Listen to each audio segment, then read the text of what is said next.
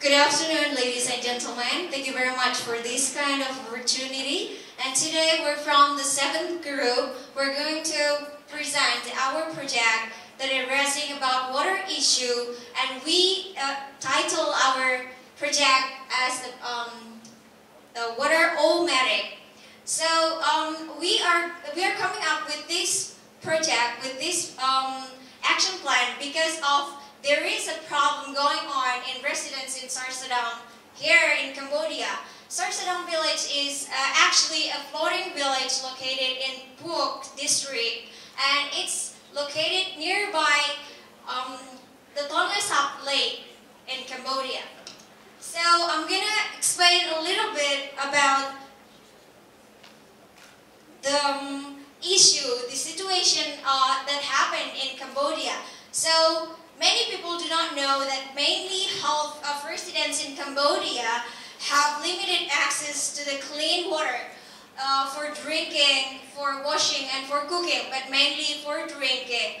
They do not have this access to a safe drinking water. While the fact that they have this surrounded area, they are surrounded by the water sources, especially from the Tonle Sap Lake. So we're gonna come to the 3 problems that we elaborate. The first one is about the shortage of clean water. As I mentioned earlier, that this village is actually surrounded by many sources of water, especially from the Tonle Sap Lake. But they still have this limited access to the clean water.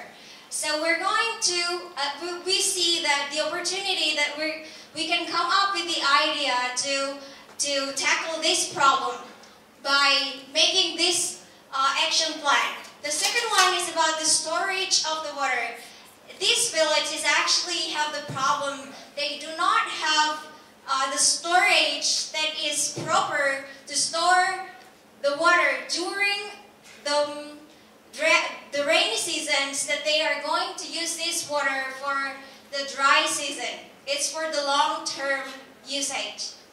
And then the third one is the local customs. It's about the environmental awareness.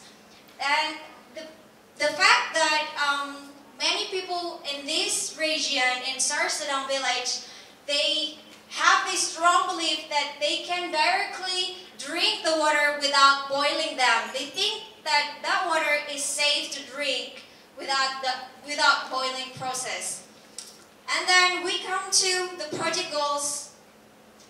The first one is we're going to provide a water saving banks called Water-O-Matic. And then the second one, we're going to reduce incidence of diarrhea and waterborne diseases. So there are problems going on in this village called Sarsadam. Many children in that village suffered with waterborne diseases once or even twice in a month. They do not know that there are microorganisms and also the bacteria that affect the water in that village. And then the third one is we're going to educate villagers on water sanitation so that they know exactly how to store and also how to make their water become clean. And then the second one is we're going to educate them about the storing the water filtered properly, and they will have this proper storage of the water.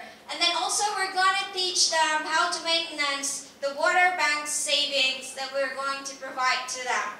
And then we're going to hand it over to my friend here. Hi, thank you so much, Lisma. Now, search for water is intense. In this day and age, we need a modern and reliable solution for the 21st century. We need a solution that is simple in technology, but essential for health. Now, our solution is called the Water-O-Matic. Now, what this solution does is to divert rainwater to a pipe, a half-open pipe, to the roof of, which is on the roof of the house, transport it to a tank over here, And at the point of need, you turn the tap on and you get clean water. Now, why? Why? Three problems that this solution solves. Storage, acid rain, and walking. Now, in this village, there is a lack of storage facilities for water for the dry season. So during the rainy season, you can't store water for the dry season. We are providing this for villagers. Second, acid rain. Our filter provides a limestone chips in the filter to neutralize the acid in the rain, to provide clean drinking water for the villagers. Third, you don't have to walk to the nearest well now, which is 500 meters away. You don't have to walk to the Tonle Sap Lake to collect water. You just have to turn on the tap near your home and you get clean water. We are also going to provide education for villagers to repair the filters themselves instead of relying on professionals. Now, also, we have a special system that prevents overflows. This system also presents additional opportunities for water to be diverted to other tanks, to additional tanks. Now I'm going to pass the mic to my friend Nee. Okay, I'm extra. Talking about the key activities in our project, there are 8 main steps in total from the beginning to the end. First, we need to do an in-depth research to fully understand what is going on here in Cambodia. We have already finished that. Second, we find the support, financial, personnel, and technical support.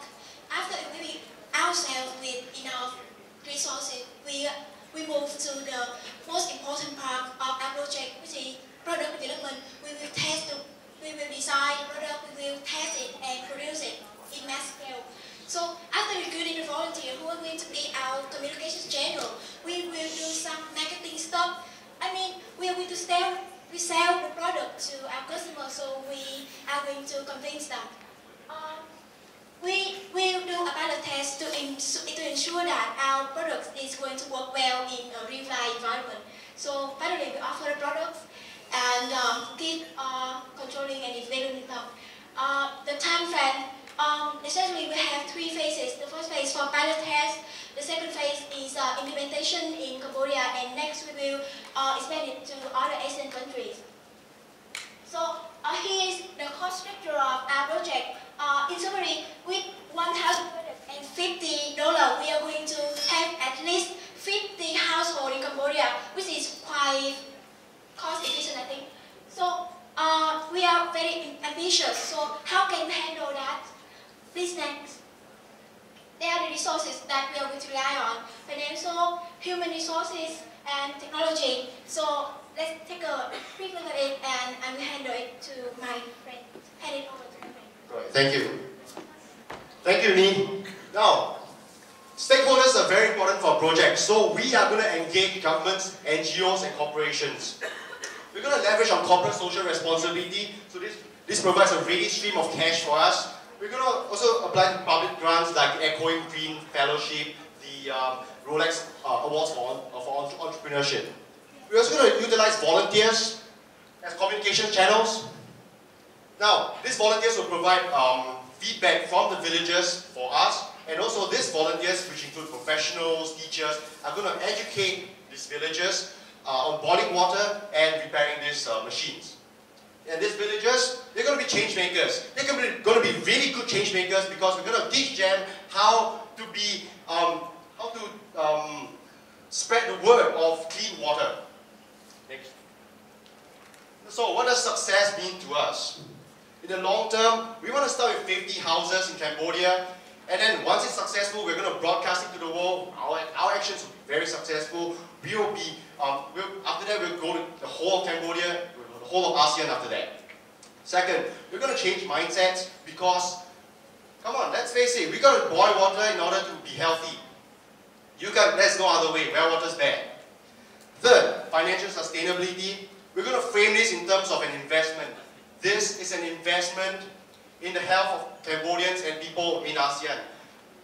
An investment in health increases the productivity of people, which translates into economic growth. So with our project, we'll rejuvenate the health of people in ASEAN. We're going to revitalize the health of people around the world. and we are going to recreate the world we want, the world we desire, and the world we deserve. Thank you.